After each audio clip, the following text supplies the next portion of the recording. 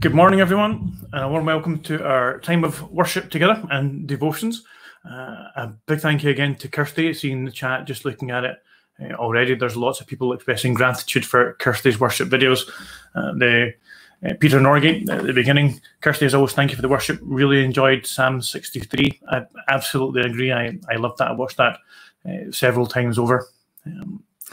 So let's just have a minute or two going through the chat, seeing who's here and passing on people's greetings to one another. And as usual, we'll give a second or two for the numbers to catch up. So yeah, Peter and Margaret, good morning to you. And of course, you'll see the spanner next to Peter's name. A thank you to our little team of moderators who are helping out and just keeping an eye out on the chat room, make sure everything is going well there. Alison Fielding, good morning. I listened to the worship songs and also really enjoyed them. Thanks, Kirsty. Ian and Margaret Lamb, listening to the worship songs now. Brilliant. Thanks, Kirsty. David Belsham, good morning, David. From Lagmore, so happy to be with you all. It's a great thing for us all to be together, isn't it? Linda and Roger, good morning to you. The Park Elliots and Poppy, I hope your signal stays up this morning. Who's next? We've got Fiona McMillan, good morning, everyone. Marion Burrow-Smith, good morning from the garden. It is a lovely day out today.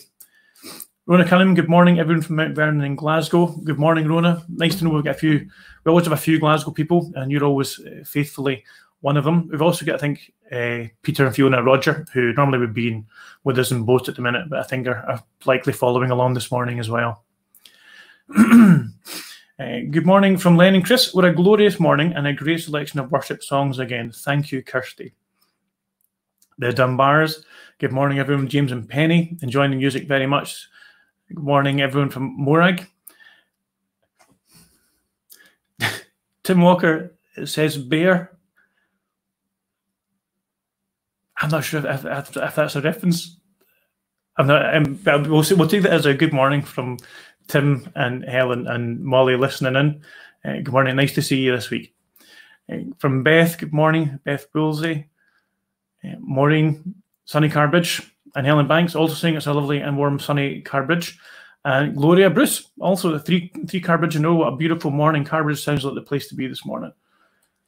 Maureen, in the garden with a nice cup of tea. The birds are singing. That's a beautiful... the bird song is just lovely, isn't it? Just to sit in otherwise silence and listen only to the sound of the birds is magic. Oh, there's Tim again. Beautiful morning, great music. Right, beautiful. I'm guessing Bear, B-A-U, or B-E-A. Got it. So, good morning. Great music and worship. Thanks, Kirsty. We've got the Parmenters, Alex, Katrina, Ava, Ben, Gregor, and Jock. Good morning to you. Hope Jock is doing well. I hope you're all doing well. But I hope that Jock the dog is doing well and giving you a lot of pleasure. Animals are just magic, aren't they? Helen Banks, I may have to turn the volume up as the doors are open and the birds are so noisy. Some people maybe rather listen to the birds. Beryl Shackleton, thank you, Lord, for such a beautiful day. Absolutely, Beryl. PTL. See, I hadn't forgotten. Ian Forsyth, Ian in Inverness. Ian and Ian in Inverness. Cloudy but warm here. I don't actually know if we've got many clouds here. I close the window. If I open the window, the sun shines off the top of my head and it makes me look like I've got a halo, which is not a good look. So yes. Peter Hooker, good morning from Kilcott. Gillian and Peter on the mend. That's good to hear. I heard that you have been pretty rubbish health-wise for a week or two, Peter, so that's good that you're recovering. I hope Gillian's not caught it. Jane, good morning, Jane Roxburgh. And good morning from Craigmore. Helen, good morning to you. Helen and Derek there. Sue and Dave Bradshaw, good morning. Everyone from Essex. It's a beautiful day. Okay, it's a beautiful day all over the UK. That's good. Lynn Benj, good morning. Very hot. Duffel, Carbridge. We've got the Blairs, good morning from both of us. And then just Lynn saying to Peter, that glad you're on the mend. Good work, Gillian. And good morning from Kirsty Murfitt and Nemo sitting outside in the garden. People loving the worship this morning, Kirsty. We've got the Blacks. Good morning from Stuart and Barbara. What a lovely day. Claire and Zoe in sunny Boat of Garton. They're in the kitchen. And then we've got Moira and Lorimer in Linmore. Good morning to you too. Urquhart, good morning, Liz Urquhart. Sunny Carbridge, Liz and Mum Ray Baxter. Good morning to you. and the Ingram family, Roderick McLeod, Nettie Bridge, Kath, Dave, Typing, and Dorothy, and still name, isn't it? I was going to say his Granton there, but it's still name Bridge. Gus and Margaret, and Carbridge, Anne and Roger and Sonny Granton, Sandra Scott. Good morning, everyone, from beautiful morning, Buttergarten, Jimmy, June, and Sandra. We've been looking at the lambs, and the lambs are lovely. A couple of weeks old now, aren't they? But looking great. Wendy and Alex, good morning to you. Don't know what it's like in Norway. Don't know if it's as nice a day as we've got here. Get Roland and Mary in Heysham. And then James and Frida Grant in Tulloch. Good morning to you. Hope that you're doing well and keeping well. Elizabeth Toon, Milton. Sun is almost shining this morning. Well, if everything else is something to go by, then it'll be bright and sunny before long. Good morning, all from John Dixon. Good morning to you. John Dougal and Emma in Botagarten, just around the corner. Pete and Julie in Nethe, good morning from you as well, and good morning to you. Joy Cullen, good morning, everyone from the Walker Lodgings to Abernethy. Joy, Harriet, Neve, and Erin, good morning. It's lovely just to have all of these people, all of us able to gather together, isn't it? Days gone by, if this kind of thing had happened, there would just have been real isolation with no fellowship, no communication. It would have been very difficult. Frank and Julia, good morning. Hope you had a nice time with Terry the other day. We stopped in here, or from a socially distant point of view, stopped in to say hello and said he was on way. So, and a good morning as well. Thinking of Terry, good morning to Terry and Shan and anybody else that is listening on the Zoom call, who are obviously not able to type into the chat. But if you're listening on Zoom, then we're very pleased that you're all able to join with us as well. So a special good morning to you. The Perrys in Cromdale, Andrew Mariam, Garden at Milton, another lovely morning. Ian and Joan Murfitt in Whitburn, good morning. Anne and David, one of those songs, I think this morning, if I remember rightly, Anne, was one of the ones that you had suggested, the one that was from the church in Northern Ireland. Yeah, I can't remember. You'll know what one it was, but I'm sure one of those was one of the ones that you had requested. Andy Nias, good morning. Some great dancing has been happening here, not from Dad though. I'm not a great dancer either, or indeed a great singer. But yes, that sounds like a fun way to start a Sunday morning. Jane Weston, good morning from Carbridge. The Knots, good morning from Craigmore. Really glad to hear that Peter is feeling better. Absolutely. And who else have we got? Simon Smith, good morning from Simon and Lisa. And Gillian, good morning. Oh no, from a very dull Comrie. Thank you for welcoming me into your online church community.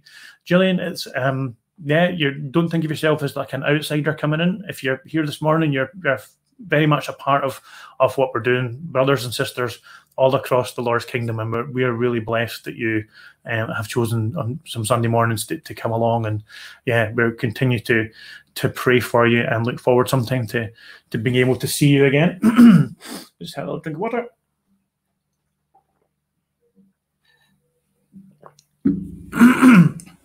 Excuse me. Right, I think we are up to date with the chat. There aren't any sort of intimations this morning. Carol Gordon is going to come on later and talk to us a little bit about the Scripture Union Appeal, but just in a general sense, please remember all the Christian organisations, not just in Scotland, but across the world, missionary organisations, persecuted church, who are struggling to communicate the love of God just now, and we pray for all of them. As usual this week, we have on Tuesday evening at 7:30 our devotions. We will be starting a short series of 4 going through the life of Samson. Samson is one of these characters in the book of Judges in the Old Testament who suffers from having appeared in a lot of sort of children's stories. And as adults, we tend not to really spend any time in the story. So that's Tuesday at 7:30 here on the channel. Thursday night, we have our prayer time where the email goes out around about 6 o'clock or thereabouts to encourage us all to pray together at 7 o'clock just in our own homes, and a short video devotion goes on the YouTube channel around about the same time, and we've been going through the Lord's Prayer. So anybody can tune in and see the video. They're on the channel under a playlist entitled, I think it's Thursday Prayer Time. And if you want the email for that, the email that goes along with it with the prayer needs, then please just get in touch. Either with me or anybody who will forward it on to me.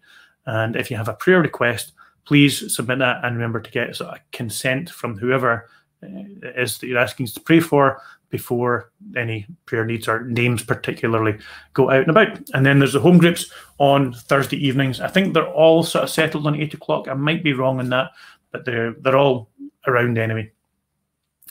Okay. Excuse me, a little croaky this morning. I think that's us up to date with the chat. We'll keep an eye on that. And as I say, we've got a little group of moderators who are very diligent in watching over it. To the boys and girls, I'm going to try and change or show you a different screen here.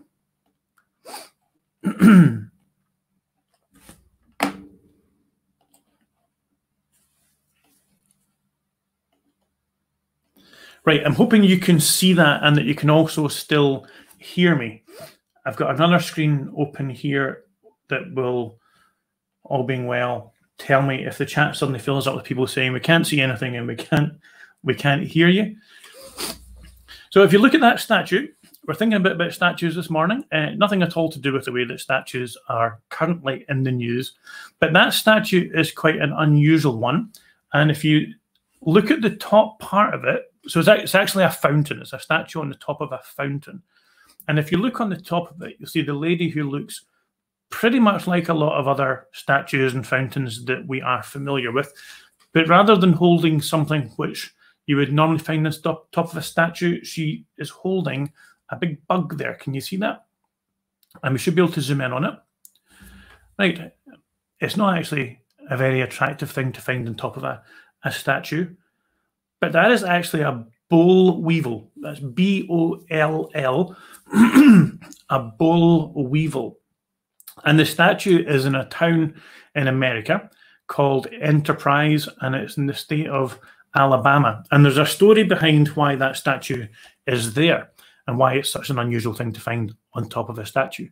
It's the only statue I know of that has a bug on the top of it. I can't think of many statues that exist to bugs, to honor and remember bugs and beetles and things. The boll weevil attacks, let me show you this, cotton. So in Alabama, and this is about 100 years ago, the farmers there used to make their money from growing cotton. And just as you see on the field there, and people would go through the fields and then machines would go through the fields, they would gather up the cotton, they would sell it, they would get money, and that's how they lived. That's how they made their money. The boll weevil went to Alabama. It's not from Alabama originally. It sounds like it went on holiday there. It arrived in Alabama from Mexico, and it started to destroy all the cotton. So the farmers had a big fight in their hands. They were trying to work out, how can we still make money when we've got this horrible little bug that has come in and it started to destroy all the cotton, and they didn't know what to do. And it looked like the whole town was going to have a really rubbish time because they weren't going to have any money anymore, because they weren't going to have any cotton to sell because of the boll weevil. However, what happened was some of the farmers said, well, if we can't grow cotton without this little bug coming along and eating it all and destroying it all, if we can't make any money from cotton, what we should do is we should look at other things that we can grow that the boll weevil won't eat. And so they started to grow other things, and they started to get peanuts, and they started to grow coffee, and they started to grow a whole load of different varieties of crops. And the boll weevil didn't eat any of those things. And it turned out that the farmers were able to make more money and more income and have a better life from growing all of these other things than they had been from being able to grow the cotton. So in the end, they realized that the boll weevil coming and destroying all the cotton, although it seemed like a really bad thing at the time, although it felt like a really sore and difficult thing at the time, the boll weevil coming and destroying all the cotton was actually a really good thing, because it forced them to find other ways to make their income, other ways to farm, and it made the whole area a lot better off at the end of the harvests than they normally had been in the years before. And so, in order to honor the boll weevil, they built that statue. That's a fairly ugly wee picture. I found a rather nice picture of a boll weevil. Look at that. Doesn't he look quite nice? I think he looks quite friendly. I mean, it's good that he's not the size of a dog. That would be a bit creepy. But I think that's quite a nice wee picture. You would have a cuddly toy of that in your bedroom, right? You could sit and stroke it and cuddle it at night. Maybe not with the big long kind of snout thing. But that's the boll weevil. And so to honour the boll weevil, and bizarrely to give thanks to the boll weevil and for the boll weevil, built a statue. And the statue still stands there. And every time people look at it, they remember that sometimes things can feel really bad, sometimes things can feel really unpleasant, and you think, oh no, this has gone all wrong. But actually, it can turn out to be a real blessing and a really positive thing. And that's the same useful reminder to us in our lives and in our Christian faith. Sometimes bad things can lead on to blessings, and we think that some event is only created maybe uncertainty and sadness, but actually the Lord through it is doing something that we can only see later on, and that works out ultimately for our good. So that's the boll weevil. Let me see if I can get this all back to normal. Let's just stop sharing, that might work.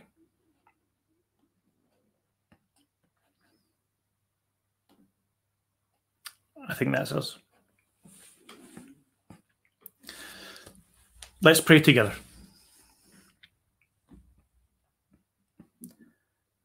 God of blessing, our hearts praise you and our innermost souls exalt your name, because you are God and the Lord is good. His mercy endures forever. You have commanded us to pray always with all supplication and thanksgiving, and we know that our prayers can be weak. We sometimes struggle to articulate the emotions and the desires and the thoughts that we have in our hearts. And so it is a great comfort to know that you have appointed for us a great high priest who even now sits at your right hand, who even now perfects our stuttering and sometimes weak prayers before you. And it is in his name that we come this morning boldly to your throne. Wherever we are in body, we are before your throne in spirit, expecting to find, as we have found so many times before, mercy and grace and love and help and support. Lord, every spiritual need that we have, you have more than fulfilled. We have your Son, who was given for our sins to work our salvation, to break the power of sin in our lives. We have the Spirit who continues to comfort and direct us, and who helps us as we read your word to draw closer to you. Father, that word is so precious to us. We remember times that you have truly revealed yourself to us through that word in times of need, in times of desperation, in times of spiritual renewal, in times of growth, both the good times and the bad. Your word has been to us an oasis of strength and refreshment. And as you brought the children of Israel through 40 years in the wilderness to the promised land and sustained them with the manna and the water, so your word and your spirit are to us that same sustenance as we journey through this world, through our towards our promised land. And we need that guidance. We need it especially just now. We need its corrective influence. We need to renew ourselves constantly in your service. And so we ask this morning that you would let us see you afresh. Lift that veil a little again, that we might see and marvel and worship. Remember the vision that you gave to John in Revelation. And we ask that we would get a single glimmer of that this morning, who heard in a voice as thunder, Alleluia, for our God, the Almighty, reigns. So we ask, Father, that you would remain with us, be pleased with our time together this morning, for we offer ourselves once again in Jesus' name. Amen. Okay, with my Bible over there. We're going to read this morning in the Old Testament book of Nehemiah. So I'll give you a little second to anybody who wants to look that up. This is just a sort of one-off. My plan is from next week that we'll do just a short 4 weeks in the book of Ruth, which is a great Old Testament story. But this morning we're going to look at Nehemiah chapter 1, and we're reading from verse 1, and we're going to read to halfway through chapter 2. And if you have trouble finding Nehemiah, of course the good news is it's immediately after Ezra.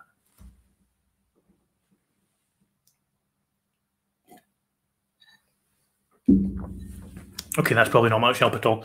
It's about a third of the way through, just after a third of the way through. A good tip if you've got a Bible and you're not sure where something is, if you open your Bible right in the middle, likelihood is that you'll be in the Psalms. And if you go back a little ways from the Psalms through Job and Esther, you'll get to Nehemiah.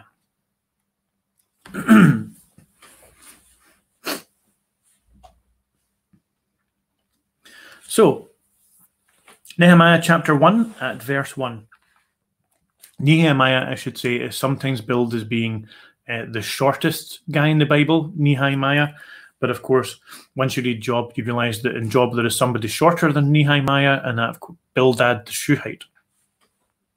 Thank you. Right. Nehemiah chapter 1, verse 1. The words of Nehemiah, the son of Hakaliah. Now it happened in the month of Kislev in the 20th year, as I was in Susa, the capital, that Hanani, one of my brothers, came with certain men from Judah. And I asked them concerning the Jews who had escaped and who had survived the exile, and concerning Jerusalem. And they said to me, the remnant there in the province who had survived the exile is in great trouble and shame. The wall of Jerusalem is broken down, and its gates are destroyed by fire. As soon as I heard these words, I sat down and wept and mourned for days, and I continued fasting and praying before God of heaven. And I said, O Lord God of heaven, great and awesome God who keeps covenant and steadfast love with those who love him and keep his commandments, let your ear be attentive and your eyes be open to hear the prayer of your servant that I now pray before you day and night for the people of Israel, your servants, confessing the sins of the people of Israel, which we have sinned against you. Even I and my father's house have sinned. We have acted very corruptly against you. We have not kept the commandments, the statutes, and the rules that you commanded your servant Moses. Remember the word that you commanded your servant Moses, saying, if you are unfaithful, I will scatter you among the peoples. But if you return to me and keep my commandments and do them, though your outcasts are in the uttermost parts of heaven, from there I will gather them and will bring them to the place that I have chosen to make my name dwell there. They are your servants and your people, whom you have redeemed by your great power and by your strong hand. O Lord, let your ear be attentive to the prayer of your servant, and to the prayer of your servants who delight to fear your name, and give success to your servant today, and grant him mercy in the sight of this man. Now I was cupbearer to the king. Chapter 2, verse 1. In the month of Nisan, in the 20th year of King Artaxerxes, when wine was before him, I took up the wine and gave it to the king. Now I had not been sad in his presence before, and the king said to me, why is your face sad, seeing as you're not sick? This is nothing but sadness of the heart. Then I was very much afraid. I said to the king, let the king live forever. Why should not my face be sad when the city, the place of my father's graves, lies in ruins, and its gates have been destroyed by fire? Then the king said to me, what are you requesting? So I prayed to the God of heaven, and I said to the king, if it pleases the king, and if your servant has found favor in your sight, that you send me to Judah, to the city of my father's graves, that I may rebuild it. The king said to me, the queen sitting beside him, how long will you be gone? When will you return? So it pleased the king to send me when I had given him a time. And I said to the king, if it pleases the king, let letters be given me to the governors of the province beyond the river, that they may let me pass through until I come to Judah, and a letter to Asaph, the keeper of the king's forest, that he may give me timber to make beams for the gates of the fortress of the temple, and for the wall of the city, and for the house that I shall occupy. The king granted me what I asked, for the good hand of my God was upon me. Amen. And as always, we ask God's blessing on his word. One or two people just added to the chat. Donald McGregor, morning, late as usual, but here is the important thing. Good morning, Donald. And Alex, Norway's coming out of lockdown. Thank you. So, Nehemiah, as we all start to move slowly out of lockdown, of course, that might take some considerable period of time, but it's important to remind ourselves that church is not during this time in a state of being suspended. So whatever we're going to do moving forward is not a matter of rebuilding something that has been destroyed, but building something that perhaps is slightly different from the way that it was before, as social distancing might be something that's part of our lives now for some time. But whatever it looks like, This time and the time to follow need to be characterized by a concern for how we put the glory of God, or keep the glory of God, at the center and put it above all other things within the church. Now, here's a tip. If you ever want to get into world domination, this is a good technique. When you invade a country, identify the leaders and remove them. Take them away. Take away all the ones who are wise, the respected individuals, because they are the ones, if you want to control another country, another people group, they're the ones who will be a threat to your control, because they can lead the population to revolt and ultimately to claim back their country. That is what Nebuchadnezzar did. Nebuchadnezzar invaded Judah in the 6th century BC, and in order to easily control the population, he took away a lot of people, including the smartest ones, who might be that kind of danger, and he took them all to Babylon, where he had come from. He was the Babylonian king. That's known in the history of Israel and in the Bible as the period of the exile, where a lot of the population of Judah were carted off to Babylon.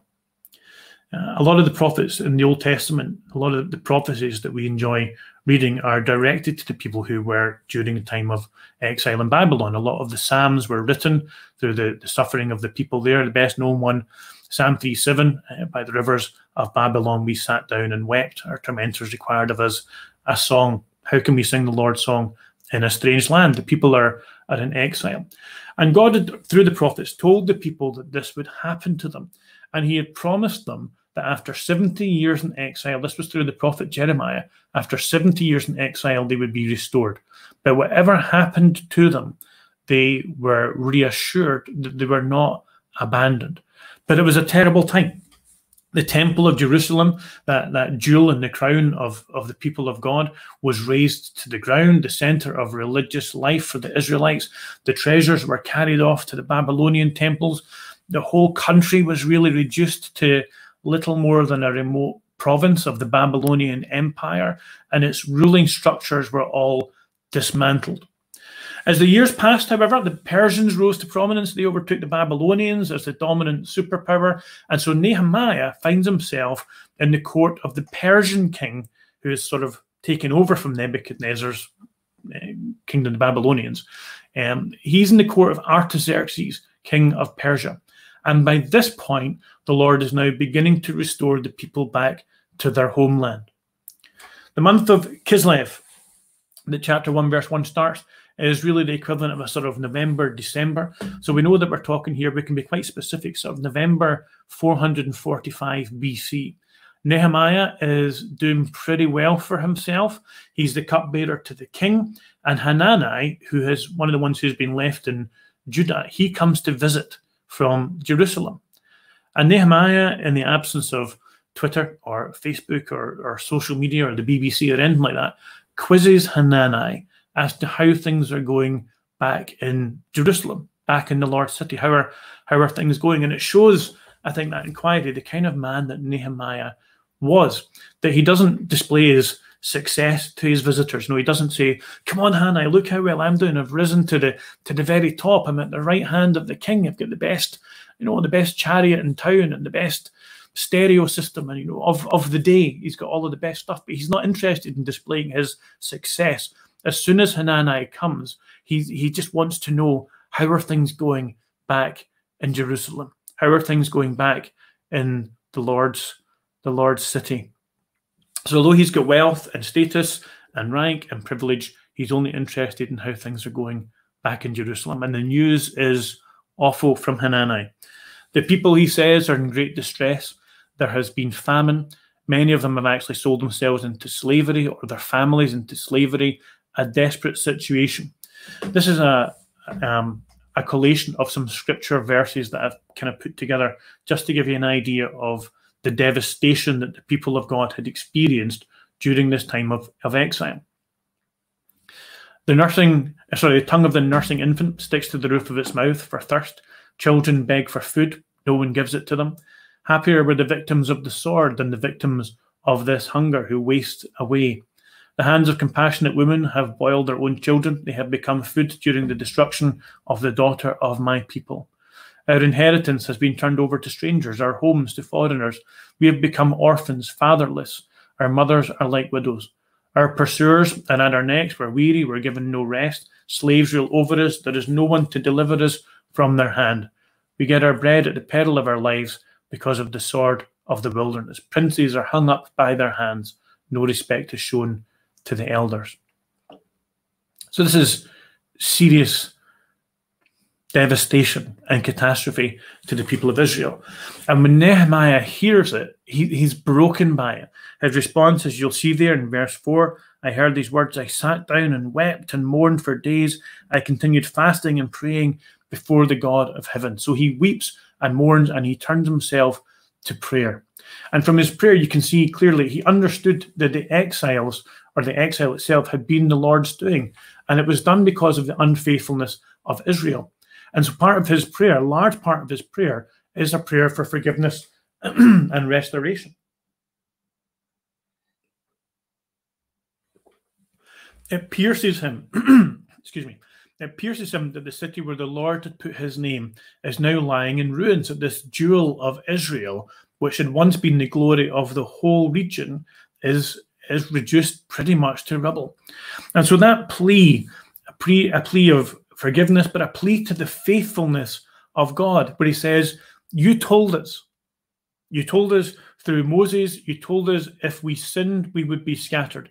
But you also told us that if we came back to you, then we would be restored. And that no matter where we were, no matter how far we had been scattered, we would be restored.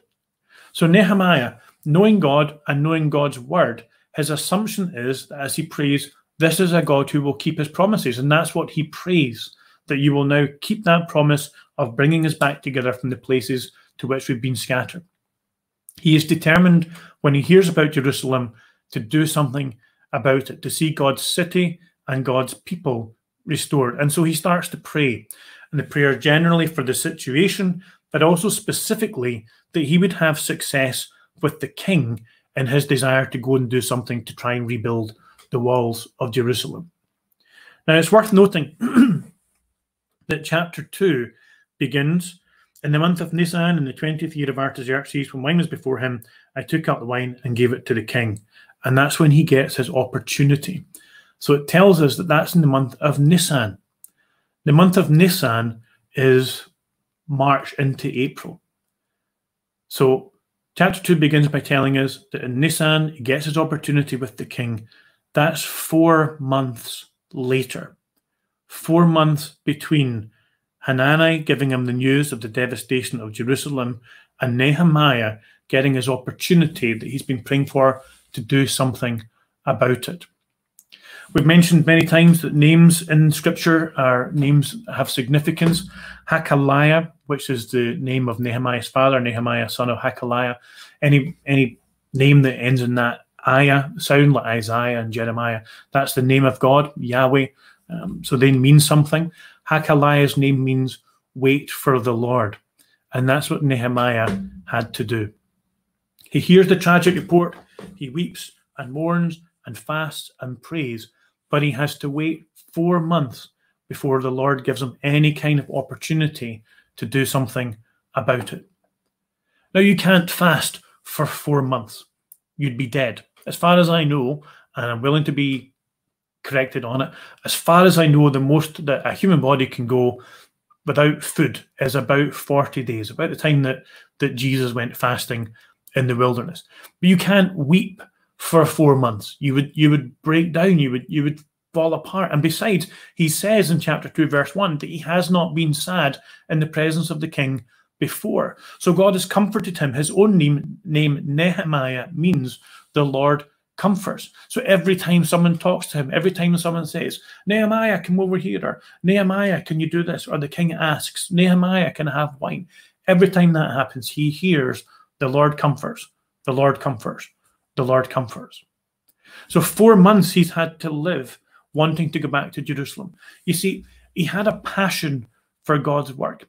He had committed to seeing it done. He was praying for it, but he got on with his life. He met his responsibilities. He persevered all the while that he was continuing to pray, and he waited for God. And with one man, Nehemiah, who had that passion and determination to see God's will done on God's timescale, the walls of Jerusalem were rebuilt in only 52 days. That means that Nehemiah spent double the amount of time in praying for the opportunity than he actually spent rebuilding the walls themselves. We can often be in a real hurry to do the work for God. And what sometimes we need to learn is to wait upon God. And waiting doesn't mean doing nothing. During the waiting time, the work is prayer. That's work that nobody sees, that no one applauds, and that perhaps no one other than God will ever be aware of. But he shows that willingness to wait for the Lord, to give him, for the Lord to give him the right timing, not to rush him. He knew that God had a schedule and that God had a plan, and that it was more important to find his place within that plan than it was just to set off by himself. So he has this determination to rebuild the city of God for the glory of God. As he goes forward, there will be challenges. He will have to deal with malcontents amongst the builders. There will be strikes. There will be challenges in the physical getting of the buildings constructed, the organizing, the safe passage. There's governments to negotiate with. There will be saboteurs. There are individuals who are trying to put spanners in the works. But the work went on, and because he waited for God, the work was done, as I said, in only 52 days. Now, there's a difference, and I think this highlights the difference very well between emotions and passion. If you talk to people who have visited areas of great need around the world, people who come back from areas of great need, after they come back, they, of course, have a strong emotional attachment to that work that they have participated in and the needs that they have seen. And we all know that to greater or lesser extents. We've experienced that kind of thing ourselves. But for many people, over time, that initial intensity can fade because emotions are fickle, they're unpredictable, they're liable to change. But that's different from a person who has a passion for a work, a passion to see God's name exalted, a passion perhaps to see preachers equipped to share the gospel in China or Nepal, or to see the scriptures made available to children in India or Africa, some in terms that they can relate to and understand. And it's the passion that gets the work done, because passion like that, a passion for the glory of God and for the work of God and for the gospel around the world, the passion never dies. It doesn't evaporate like the initial emotional response that we can have. And what Nehemiah has was not just an emotional response when Hananiah gives him the news and then he settles back into a normal life that is unchanged when that emotional response fades. What Nehemiah has is a passion for the Lord's work. And that's where that perseverance comes from after the initial emotion passes. And it's that passion that pleads with God, that waits for God, and then when the window of opportunity opens, serves God. So for ourselves, let's not be impatient, but let's be determined. And let's commit ourselves to prayer and to waiting and watching for the right time. Because Nehemiah finishes, or the section that we read halfway through chapter 2, the king granted me what I asked, not because of his emotional state, not because of his persistence, but because the good hand of my God was upon me. Let's pray. Lord God, there are so many things that we want to do for your kingdom. There are so many things that we want to see achieved, and we ask simply that you would give us, in our current situation, the patience to wait upon you. You would give us the determination to see that work done, but to see it done on your timescale. We pray that we would be being men and women of prayer, that we would be getting to know much more of the kind of life that Nehemiah must have lived for these 4 months, where he has that passion, he has that frustration of not being able to do it, he has the vision for what he wants to see, but he has the willingness to know that your time is always the right time. So give us patience and give us wisdom, and let us go forward, but go forward in your will, for we ask it in Jesus' name. Amen. Okay. Now, I mentioned earlier that Carol Gordon, I'll bring Carol in just now, Good morning, Carol. Good morning. I'll widen it a little bit so we can. There we go. It's a better view. How are you in Nethy this morning? Yes, all good in Nethy. Thank you, Graham. The sun's still shining, but I've decided I should be indoors. It helps me concentrate. Yeah, but at least you don't have a shiny head like I do. So you can be outdoors if you want to, and not dazzle people. So I'm going to remove myself from the screen, and you're going to tell us a little bit about the Scripture Union appeal, and then lead us in our prayers. Thank you. Thank you, Graham. Well, good morning, everybody. As I said already, I'm in sunny Nethy Bridge, and it is a beautiful morning that just helps us all to feel better. You had an email from Lorimer, and he highlighted in that at Abernethy Church throughout the year, we give to various Christian ministries. And the ministry that we would be giving to at the moment, if we were meeting together, would be Scripture Union. And the reason for that is that we are in a time leading up to the summer holidays when Scripture Union are particularly at work, running camps, running holiday clubs. They have a very busy program over the summer. And there's an opportunity to give specifically to sponsor children going to SU camp that might not be able to have the means to do so. Scripture Union have a very big reach, so they work in the top boarding schools in Scotland, running SU groups there, but they also work in inner city communities where life is very difficult. And so they have a broad reach into the lives of children and young people from all kinds of backgrounds. And many are just not able to go to camp, and therefore giving can help children have an opportunity that they might not have been able to have. Scripture Union, I'm sure, is familiar to many of us this morning. It might be interesting at the end just to put on the chat what your link with SU is. I went to camp when I was 12, and it was probably the biggest adventure at that time. It was just incredible to go away, and it impacted me greatly. And SU's remained part of my life for over 40 years. SU's mission is to introduce people, children and young people, to Jesus, to the claims of Christ, and to explore the Bible and what it has to say. And they do that in a relevant and a creative way through schools ministry and through the camps and the holiday clubs. And many, many young people come to faith through the work of Scripture Union. But there are lots of people who don't actually complete that journey of faith until much later in life, but SU has a big impact on their lives. Many young people also find communities within SU groups and at camp and at holiday clubs where they experience a love from other people and an acceptance for who they are, and people that are really interested in them and that care for them. And so SU's ministry is not just about bringing people into the kingdom of God, but it's also to love and to care and to help our children and young people. As you can imagine, at this time, it's really hard because with lockdown, children aren't going to school. All the camps and holiday clubs have been cancelled. Other big events in the Central Belt that are big youth events that happen through Scripture Union. And so all these have had to be cancelled. And the SU team are working tirelessly night and day to get some work online so that young people can go to camp virtually. They can go to holiday clubs. They can meet in groups through Zoom, and that contact won't be lost. But that's really difficult because there's a whole issue with safeguarding. And as I'm sure many of you are aware, working online with children and young people has real dangers.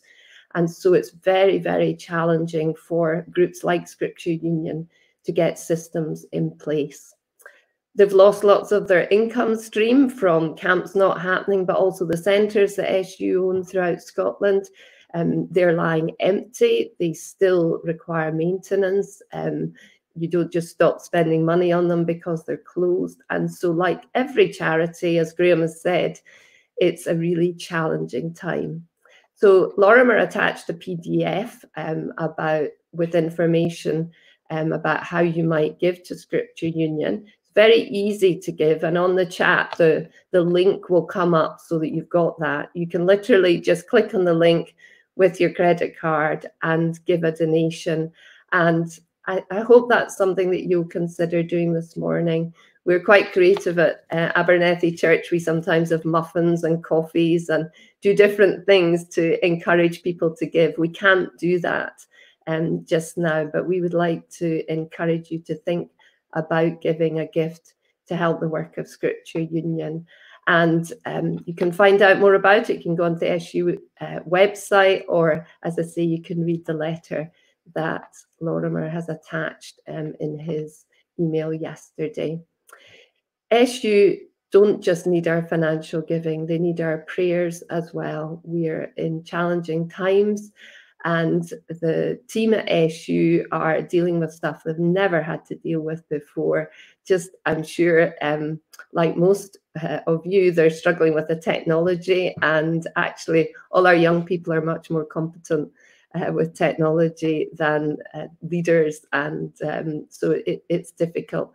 Please pray for the work of SU, and again on that letter there are specific prayer points. In our prayers of intercession today, we're going to particularly pray for the children and young people of our world. And so I'd ask you now to join with me in prayer as we bring our children and young people before the Lord. Let's pray together. Lord God Almighty, your love reaches to the heavens and your faithfulness to the skies. Thank you that we can come before your throne in confidence this morning. Thank you that we can come and lift up the children and young people of our world, our cities, and even our villages here in Scotland. Thank you that you know every child by name. Heavenly Father, that's such a difficult concept for us to get our head round. But actually, you know every child. You know the number of hairs on their head. You love them and you care for them. And your heart breaks for the situations that you see many of them are in. The Bible refers to the importance of protecting children, and you call us to care for them and not see them as insignificant. Children and young people are valuable to you, but in many cultures around the world, children are often abused, neglected, and discarded. They may be sold for profit into the sex industry or sold as slaves to work in the most dreadful conditions. Heavenly Father, you see their situation. You know where they are today. And we just ask that you would move in our world this day, that you would have your people in the right places to help alleviate these children's sufferings. We know that at this time in our history, particularly with this pandemic, more children are suffering in the most terrible of ways, and we just lift them before you. We pray for the parents who are struggling to put food on the table and who often give up their children. We cannot imagine that, but we just pray, Heavenly Father, that you would move in these situations. Your heart breaks to see them suffer, and we ask that somehow there will be an end to child slavery and trafficking in our world. We pray today for all the organisations that are working in this area to bring an end to this kind of suffering. And we think particularly of the individuals who are daily exposed to the horror of man's depravity as they seek out the culprits of these dreadful crimes and they see the horror of what happens. Heavenly Father, would you protect these people? Would you protect their minds? And would you help them not to be harmed by what they see? We know that it's not just children in faraway places who suffer abuse and are living in poverty. Many here in Scotland, and indeed even in our valley, are suffering too. And we ask that all of us may be sensitive to the needs in our neighbourhoods. Help us to be vigilant. Help us to keep our eyes open and to look out for families that may be struggling to cope with life. Help us to see children who may be suffering behind closed doors. Help us to be bold enough to take action if we see things that we think are not right. Help us to be sensitive to the needs of the children that are all around us. And Heavenly Father, we want to pray particularly today for our own young people as they come to terms with all that's happened with the COVID lockdown. We pray for them with regard to their schooling and the lack of face-to-face interaction with their friends and family members. Help us to be sensitive to their feelings of loss as they end the school term without all the fun of summer activities. Heavenly Father, we pray particularly for those transitioning from P7 to senior school and those who are leaving school forever. So many endings will not happen, and there'll be much sadness and disappointment and feelings of loss. Help us all to respond appropriately to them and to collectively help our local children and young people and their parents at this time. Help us to show that we care. And we pray that you'd help us to be creative as communities, to be able to do things that will meet the needs of our young people, and help us to take collective responsibility for their well-being. May our young people here in the Valley feel loved and valued and cared for. Heavenly Father, we do give you thanks for this morning, for the tremendous outpouring of care and support that we have seen in our communities. We ask you for help to continue this and to truly love our neighbour as ourselves. Thank you that so many have been your hands and feet during this pandemic. Help us to continue this. May we be changed forever as a result of what's happened, changed forever in a good and positive way. And may our villages and communities flourish as a result of what's happened as we go forward.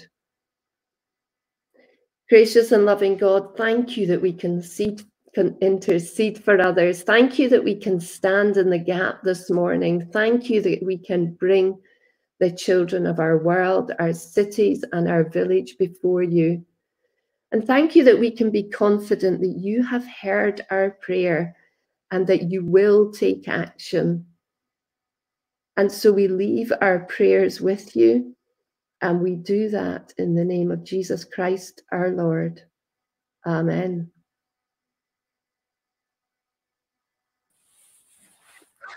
Thank you, Carol.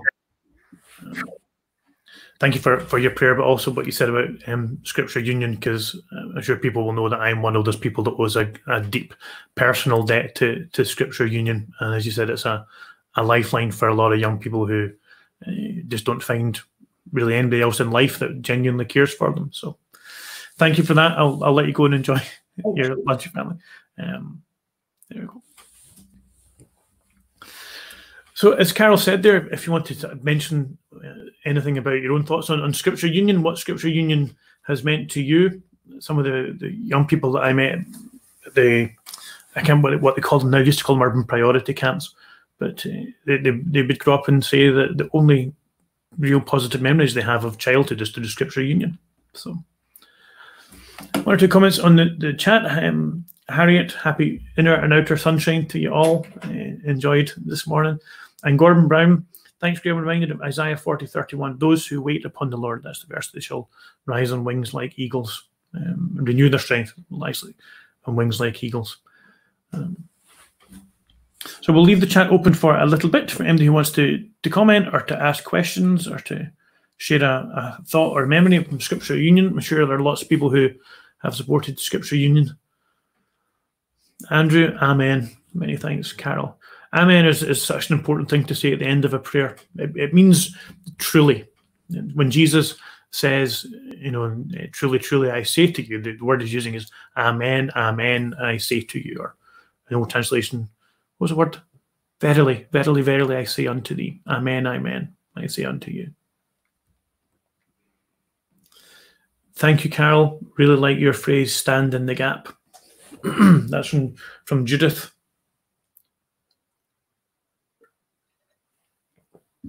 I forget the exact reference. I think it's Ezekiel 20. But yeah, I searched for a man among who would stand in the gap, but I found none. Good call to prayer.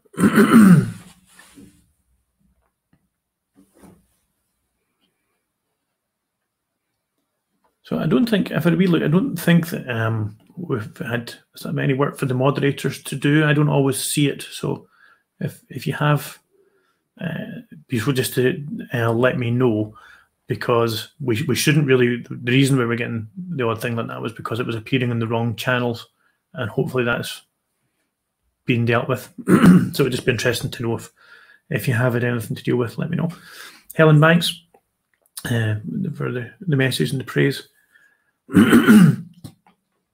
Could you please explain, are Judah and Israel the same place? Thank you.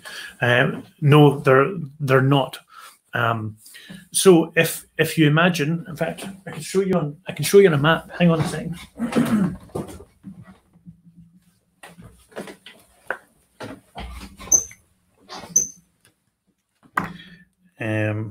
Let me see if I can find a good map. Otherwise, it's always a little bit easier if you can demonstrate it with a picture.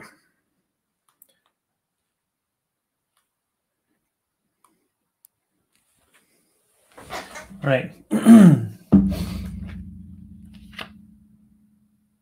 Okay, I have a Bible map here that's really of not much use because it's not giving me a picture with Israel and Judah marked on it.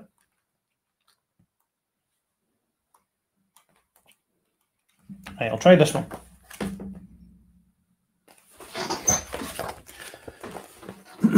Okay, the problem is I can't see what I'm doing now. Right. So this is Israel. This is really not working at all, is it?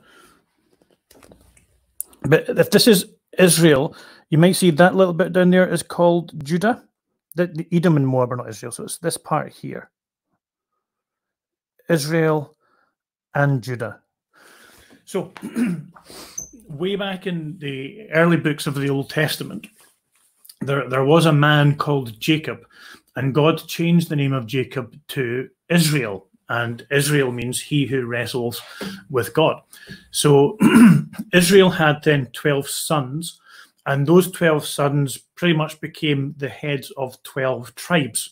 One of those tribes, or one of those sons, was a man called Judah, and the 12 tribes inhabited the land of Canaan, and they changed the name of the land of Canaan to the land of Israel.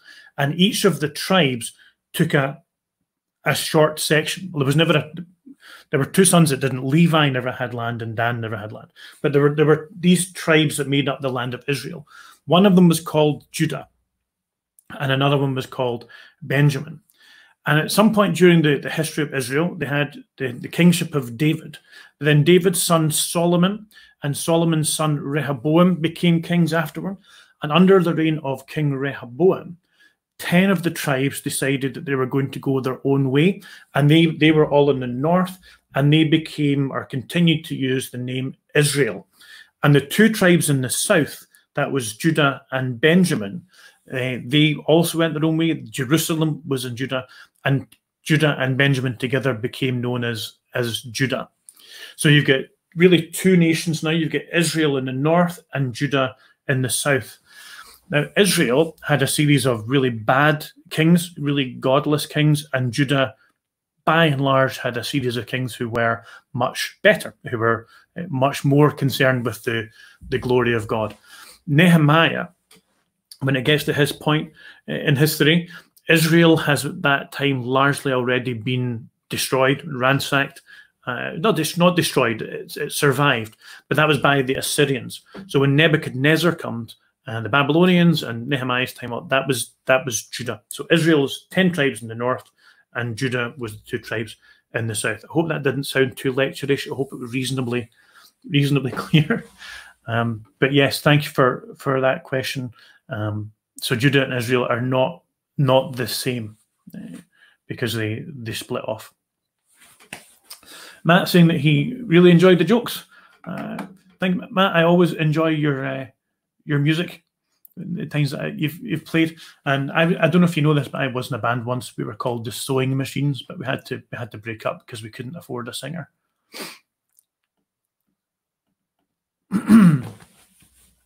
Then I was a band called the Doovies. We mostly did covers.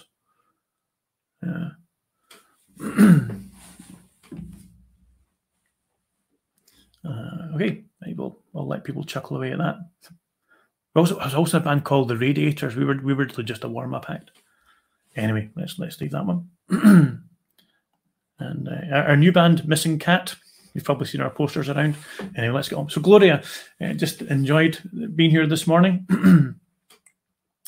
Wendy, thank you. Best wishes from Wendy at Fairview. Nice to see you in the chat, Wendy. And Lynn, I've enjoyed being here, and well, a great message for SU and prayers. Yeah, so something really special to take away. Gillian and Murray, thank you for tuning in. One of the great things about this time is distance, which is often such a big barrier, is now kind of done away with. So whether you are next door or whether you are 100 miles away, we can worship together in this format. And although we all miss being physically together in the same place, that's a wonderful thing. To give the Scripture Union by card, this is Carol, by card or PayPal, go to SU Scotland website, click on the menu and click the donate button, or use the link given in Lorimer's email. I'll try, after this video takes a little bit of time to go on live on the channel, but I'll put that in the description as well, the Scripture Union Scotland website. And we weren't sure if it was a linguistic rather than a geographical difference. No, it was a geographical. And of course, it all sort of changes. But one of the fascinating things about Israel, and we'll maybe look at this at some point in more detail, is when you think of all the empires that surrounded Israel. So you had the Egyptian Empire, the Assyrians, the Syrians, the Babylonians, you had the Macedonians, the Greeks, the Romans. All of these were superpowers that surrounded the nation of Israel. And yet all of these nations, all of these empires have now gone. And the only one that exists in anything like its original form is Israel. And yet there is no point in history, if you could get in a TARDIS and go back there's no point in history where you would have found anybody that would be able, or would have believed that, other than maybe the time of David when Israel did quite well. Every other time Israel were the minnows, and yet Israel's the only one that has survived, that has outlived all of these mighty empires. Happy memories. This is Len and Chris. Happy memories of Scripture Union classes in the local primary school when our children were young. Andrew Mariam, thanks for the explanation. Thanks to everyone who's been involved, and have a great Sunday. Thank you, Andrew. Have a great Sunday. We pray on for you at the centre. I know that it's a difficult time for a lot of businesses, and I know that difficult decisions are being made and communicated. So we pray for all of you at the centre and in the organisation. Ananias, the largest person in the Bible, perhaps the woman of Samaria. That's pretty good. I thought I had heard all of them by now. The women of Samaria. I can't imagine that she would have been referred to as that, but that's quite good. So from Bildad the Shuhite to the women of Samaria. Let's see here. Is the chat drying up? We're down at, we get 66 people in there. And I think, excuse me.